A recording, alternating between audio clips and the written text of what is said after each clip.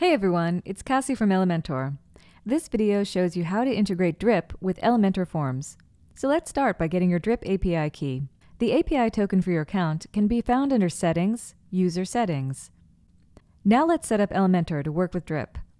Go to Dashboard, Elementor, Settings, Integrations tab, and under Drip, paste the API token.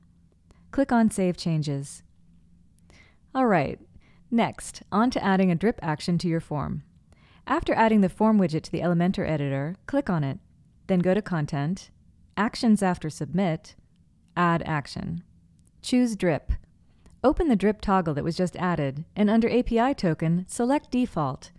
Under Account, select your account.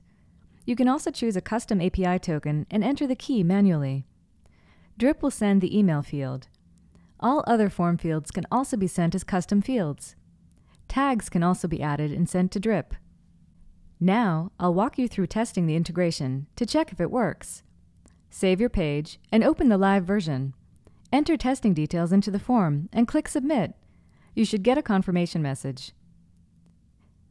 Now, log into your Drip account and make sure the details you entered were added to your Drip account. As you've seen in this video, it's really easy to integrate Elementor and Drip. Thanks for watching. For more tutorials, visit us at docs.elementor.com.